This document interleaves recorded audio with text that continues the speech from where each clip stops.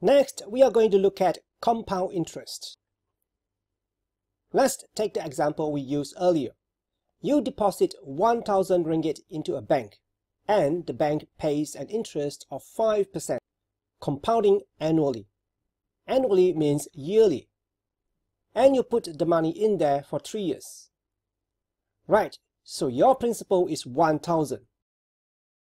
And we multiply it by 5%. So by the end of the year, the interest you get is 1,000 times 5%, 50 ringgit. So after 1 year, your money becomes 1,050. We can get that by multiplying the principal amount of 1,000 by 1 plus 0.05, which gives us 1,050. So by the end of the period, your money becomes P times 1 plus R, where P is the principal and R is the interest rate. Now, for compounding interest, what happens is this. This whole amount is again earning interest for the second year. So this 1,050 becomes the principal at the beginning of the second year. And by the end of the second year, the money that you will get is 1,050 times 1.05 again. And we get 1,102.5 ringgit.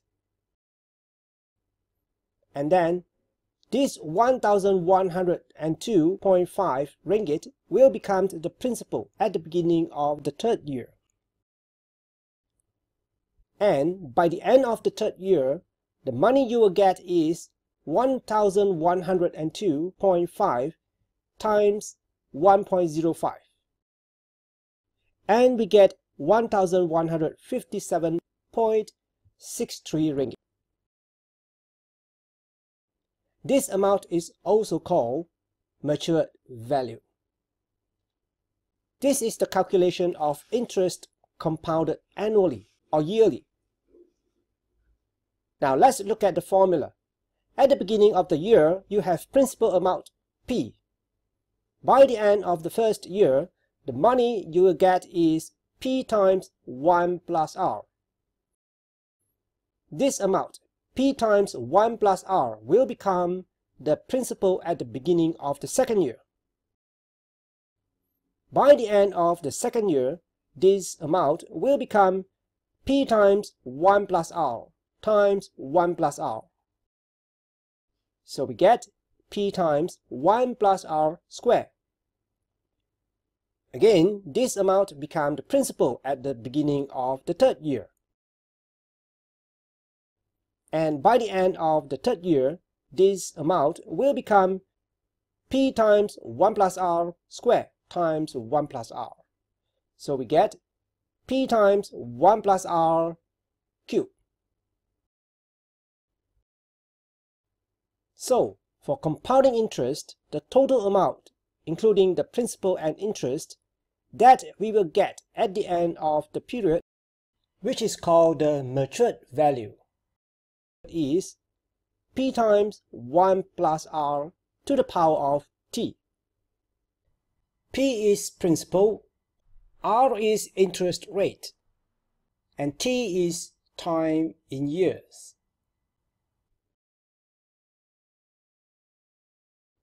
Now let's compare what we will get under simple interest and compound interest for the principal amount of 1,000 ringgit at interest rate of 5% for a period of 3 years.